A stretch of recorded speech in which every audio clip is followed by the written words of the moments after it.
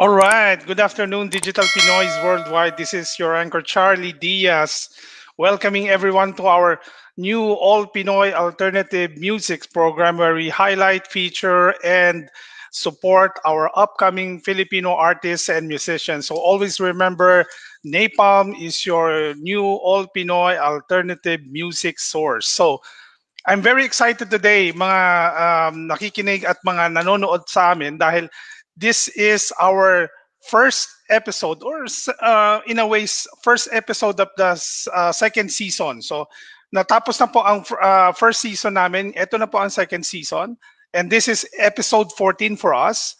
And our featured band is Under the Cover, and that's why our title of the program or for this episode is What Are You Doing Under the Cover? Okay. So I think before we proceed in this program, I'd like to, of course, thank our viewers, our listeners, especially our kababayan OFWs, and all the music community, whether it's Pinoy or whether it's from another place. I'll just highlight the countries that are avidly watching us on our program every episode. They are, of course, I'm gonna tell them, mention them in alphabetical order. So Australia, Bahrain, Canada, Hong Kong, Indonesia, Japan, Kuwait, Malaysia, New Zealand, Qatar, Saudi Arabia, Singapore, South Korea, Thailand, UAE, UK, USA, and Vietnam. Okay, so let me introduce my always buddy, musician, performer, lyricist, guitarist, and co-anchor of Napalm, Mr. Phardz Moro. Hello, magandang hapon sa lahat. Ito po si Phardz Moro, ang inyong resident rockista dito sa NAPALM Radio sa V81. Ayan. Kumusta, Charlie? It's okay. I mean, August medyo mabagal ng konti kasi sabi nga nila ghost month. And over the last two weekends ng Sunday, pinalabas natin yung recap ng lahat ng mga banda at mga highlight ng songs na feature natin sa programa for all the 13 episodes. Actually, nakausap ko yung ibang banda. No? Medyo masaya sila kasi yung music nila is heard sa radio or sa Napalm Radio. So, before kasi nakatago lang yan sa mga laptop nila, yung mga music nila. So, at least, kumbaga ngayon, mas maraming nakikinig, mas maraming, kumbaga, nasi-share nila yung music nila sa mas malawak na audience. Ayun. Okay. Kasi actually, it's almost the same story, no, Pards? Mamaya, yung ating featured band na Under the Cover, almost the same description as you made, no? Medyo matagal silang nag-hibernate and from our conversation earlier with them, the last major performance that they had was 2017. So matagal-tagal na rin silang natenga. Pero sabi ko nga sa kanila para kung sila ang katawan at ang napalm ang masahista, bubuhayin natin ang mga natutulog na dugo sa kanilang katawan. Yan. Maraming ganyan, no? Parang si Dozer. Si Dozer, parang 10 years din yata sila hindi nagkita. So, naging reunion yung episode na yun. Okay. But anyway, I think medyo full pack yung program natin ngayon for 1.5 hours. There would be a lot of songs that we will be playing. So let us get on with the program on our head-to-head featuring Godzilla versus the B-Wings. Yes. So for our head-to-head...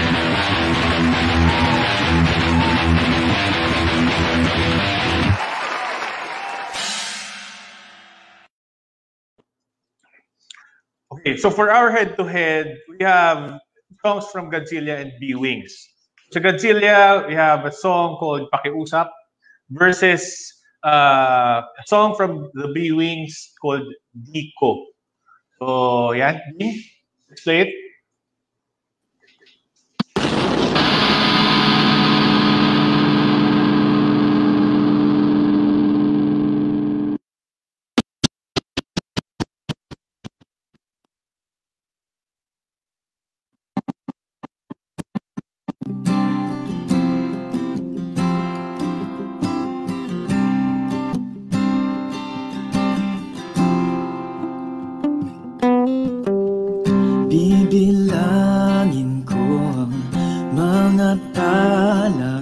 kahit naabutin pa ng mag-umaga, di ka hahayaang magambala dahil ang pagtulog mo ay aking ginhawa.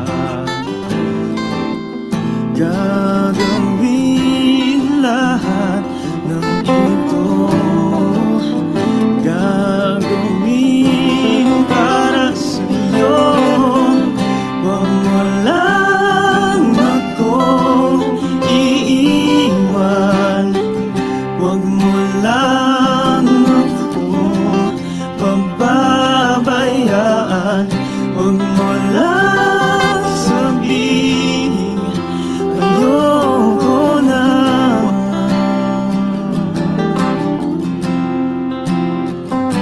Bahala na.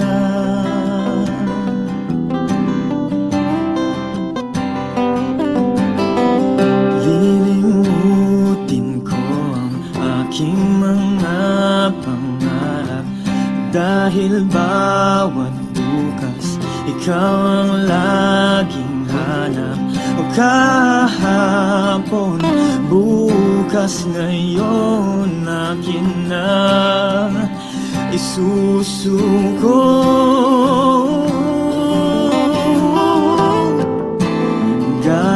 Gagawin lahat ng ito, gagawin para sa'yo.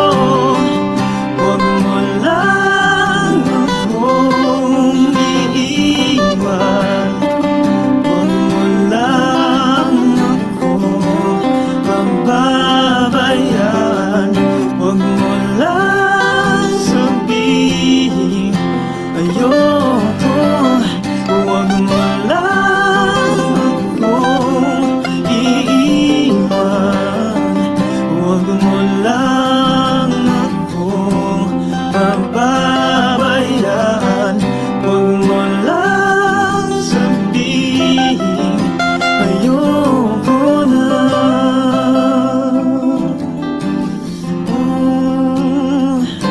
Bahala na.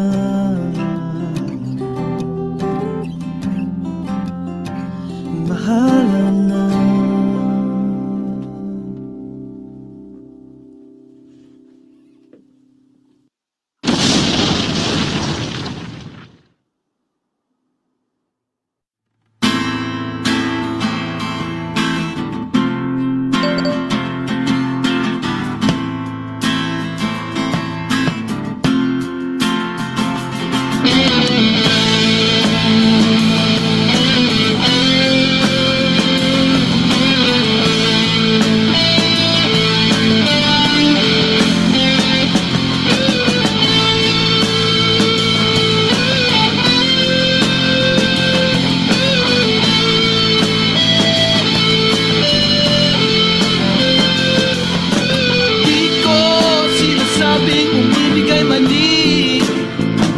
Basta alam ko lang tamang ginagawa ko.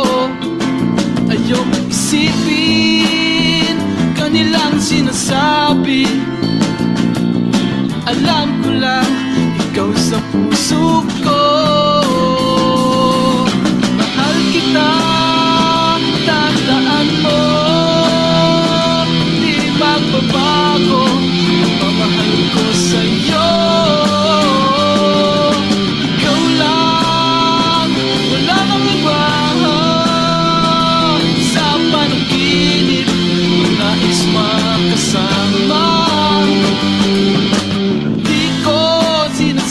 Pag-ibig ay bingi, basta alam ko lang ako ay masaya kapag kapiling ka na sinta. Ang akin lahat, masunod ka lamang. Mahal kita, tandaan mo, di magbabago mahal ko sa'yo. Ikaw lang, wala nang iba sa panaginip.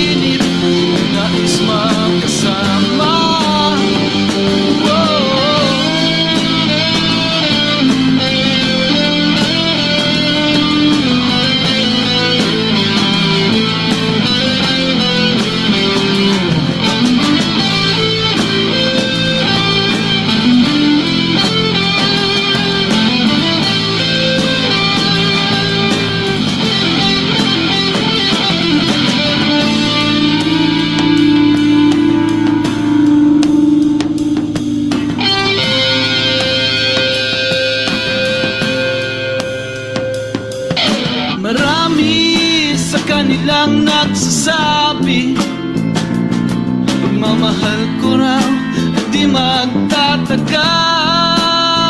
Di nila iniisip kami ang naiipit. Isisigaw na lang naman ang puso ko.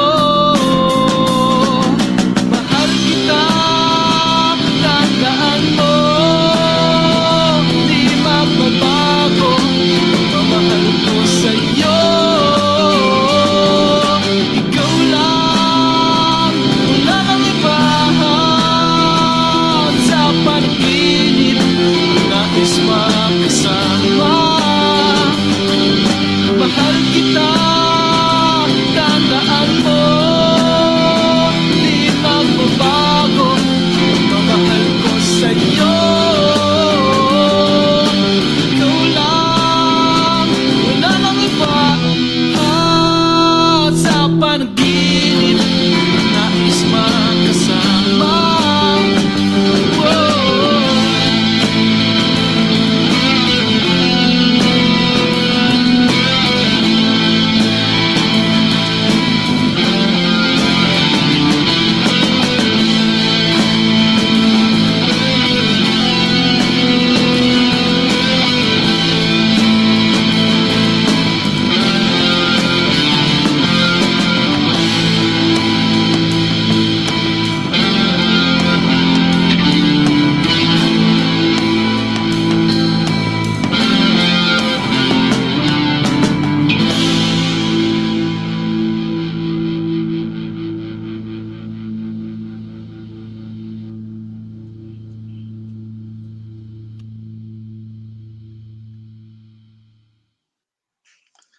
Alright, ang galing talaga ng Godzilla and the B-Wings.